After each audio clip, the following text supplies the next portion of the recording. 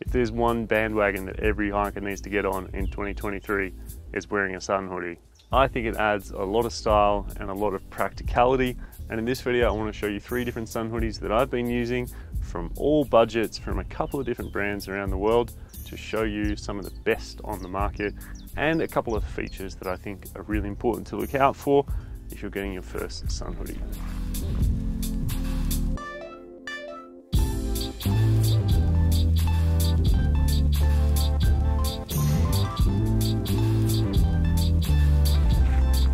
Welcome to the biggest brothel in Italy.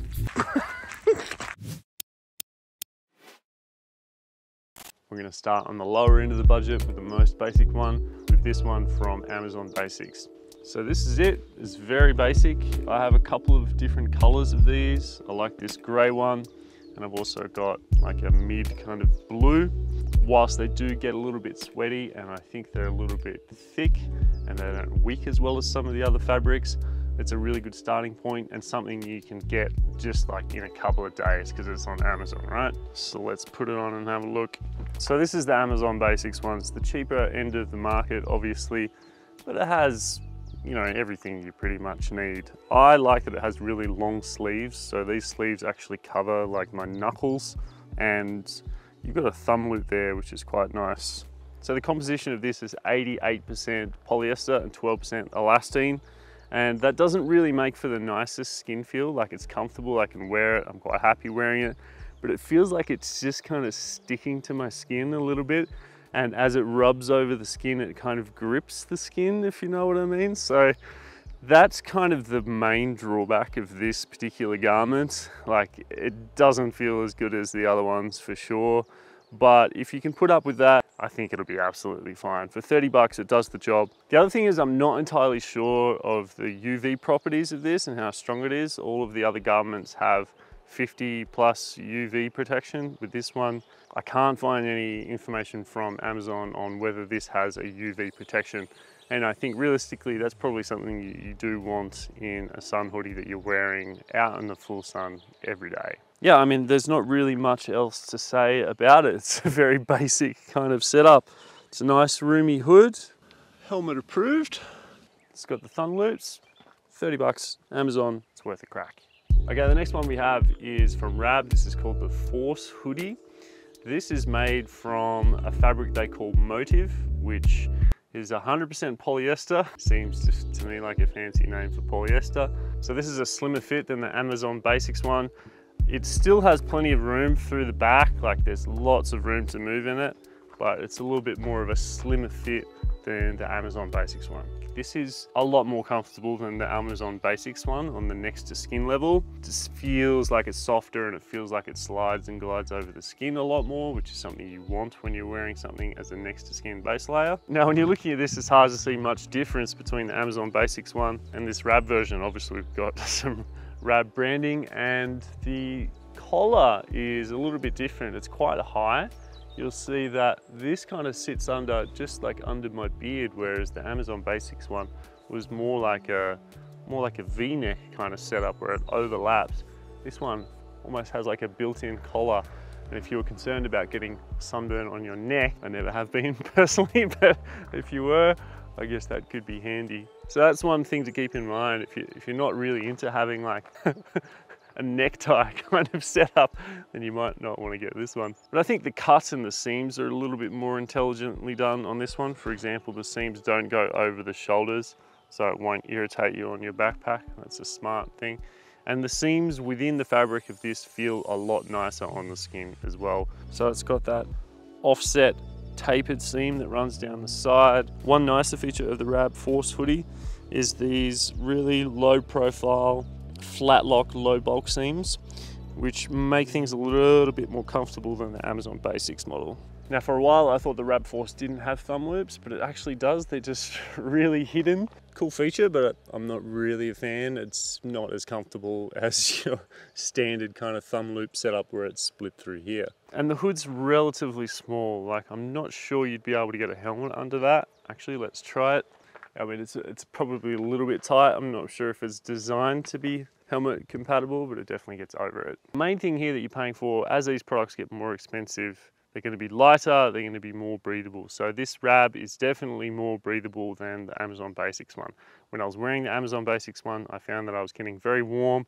It definitely didn't breathe as well. So I would actually just jump in the lakes and the streams to cool down when I was wearing that on that trip that I wore it in Germany. Also doesn't dry too fast, so if you are counting on swimming in this and jumping in lakes and washing it, it's not going to dry as fast as this Rab. So far we've got the Rab versus the Amazon Basics. I mean, for twice the price, I would probably just stick to the Amazon Basics if the choice was between these two. So that's the Rab Force hoodie. Price-wise, you're looking at about 60 euros or thereabouts. But I've got links in the description if you want to check out exactly what the price would be if you want to get shipped to the US. But if you are in the US, you might want to hang out into the next one, which is my favorite of these three Sun hoodies. This one is from Black Diamonds, the Alpenglow, and is by far my favorite so far. This has a whole nother level of lightness, breathability and comfort. First thing I notice is the hood sits on top of my head properly and it doesn't like flop around because of the way that it's cut. It just sits on my head really well. I also like that it has a zip. Now obviously that's going to add a little bit of extra weight, but that's a feature that I really enjoy because when it is very hot I can really open it up and I can get a little bit of air in there. We've got legitimate thumb loops, like thumb loops that actually work, thumb loops that are actually comfortable. I love the color, although it does tend to get pretty dirty after I'm through hiking for a few days. It starts to look a little bit dank. So I probably should have got another color. We have a little pocket here that I never use. Apparently it's like a credit card or like an ID pocket.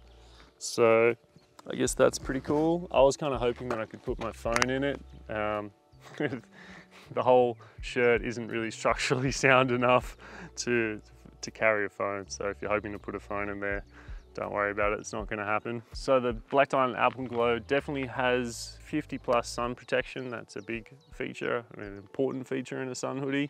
Now, apparently it's designed to be worn under the helmet. It's certainly comfortable enough with it under the helmet. I'm pretty sure it's actually big enough to get over the top of the helmet as well. I think I prefer that because you've got the choice to take it on and take it off whenever you like. It doesn't feel like it's a stretch to get it on.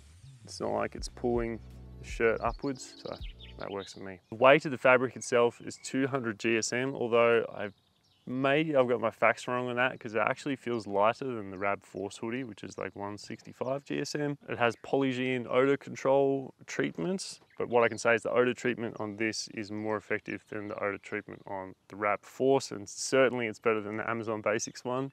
I like the underarm breathable gussets that are sewed in here. Obviously it's nice to have a thinner fabric under the arms, and I think that's a nice little feature that puts this Sun hoodie for me just another level up and an extra layer of comfort. And there's also something called Black Diamond Cool In fabric, which is a cooling technology I have no idea about. It's certainly cooler and nicer to wear than the other hoodies that I've shown earlier. So on the whole, I think the Black Diamond Alpenglow just has a whole nother level of style. Yes, you are paying about $15 more on top of the Rab one, but I think it's absolutely worth it for the features, for the offers, and also for the style. I do love this classic Black Diamond approach of having really high technology, but also a lot of style as well. So for me, it's an absolute no-brainer. This is the absolute pinnacle of performance and comfort and style. In terms of the features and the look and the feel, it is far beyond the other two that I've shared and certainly worth an extra $15. And if you get it on sale, you're absolutely winning. And if it's a little bit cooler, sometimes I'll put a merino base layer underneath this, but most of the time this is a next to skin base layer, and really when you put this on, when you feel it, you realize that it's made to be a next to skin base layer because it's so smooth against the skin and it's so comfortable. Sun hoodies are really just something fairly new to me. I've only started using them in the last few years, and I guess they've only been around and popularized in the last few years, so it's all something fairly new. But if you haven't gone down the route of buying and trying out a sun hoodie for whether it's hiking or climbing or mountaineering, whatever you're doing, highly recommended, especially in the warmer months, because it really is a game changer in terms of keeping yourself safe from the sun, but also being comfortable and protecting your skin and allowing your skin to breathe while still being cool covering your skin is one of the most important things for you to do if you're out in the sun all the time. And also covering your skin can actually keep you cooler if it's done with the right fabrics. So the BD Alpen Glow, definitely my favorite thing to wear on my top. Generally, I'm pairing that now with Black Diamond Sprint shorts. So if you want to see everything else that I've been using this summer in terms of my kit, I made another video a couple of weeks ago where you can see literally everything that I use on my hikes. I'll leave that video here for you to check out. But other than that, stay safe in the sun. Definitely get yourself a sun hoodie. Links are in the description. I'll see you on the summit.